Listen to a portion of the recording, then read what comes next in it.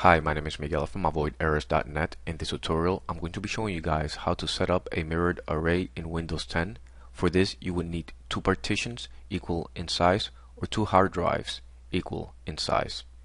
There are two ways of doing this. You can mirror an existing hard drive like your backup, or mirror two brand new hard drives. I'll show you how to do both. Let's start with the first. Assuming that you have two additional hard drives, right-click this PC, Manage Disk Management. Now in this case I have two additional hard drive. I don't recommend you to mirror the C drive because your computer might not boot. In this case I'm going to mirror disk 1 to disk 2.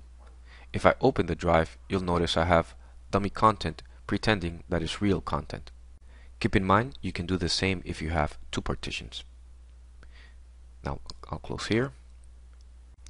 What I'll be doing is mirror disk 1 to disk 2, so everything I save in my disk 1 will automatically copy to my disk 2. So all I need to do is right click the drive that it has the content and select Add Mirror. I'll select my disk 2 for my mirror. Click on Add Mirror. Now click yes here. This means that it'll turn your hard drive to dynamic disks. Now this can take a while to sync depending on how much information you have on that drive. Once it finishes, you can open any of the drives and you'll notice that it has the same content. And if you add content, it'll automatically copy that content to the other drive. You can even use it as a backup, but I don't recommend it.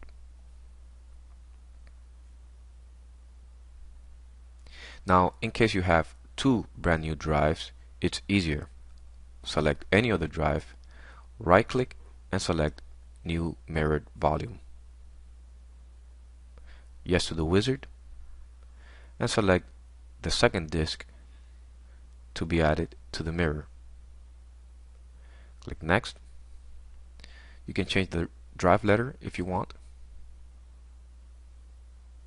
You can change the volume label and perform a quick format. All this is optional.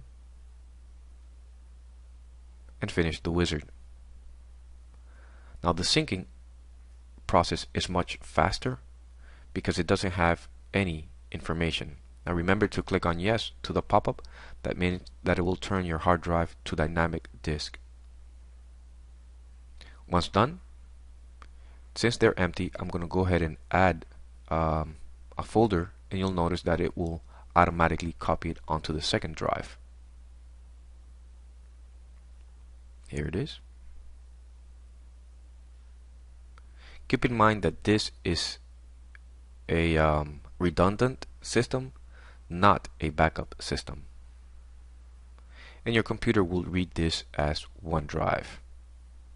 So everything you put in there will be automatically copied onto the second drive. Thank you for watching this video. If you have any questions, feel free to post them in the comment section below. Thank you. Want to learn how to mirror Windows 8.1 or Windows 7? Click on the link on the screen. Thank you.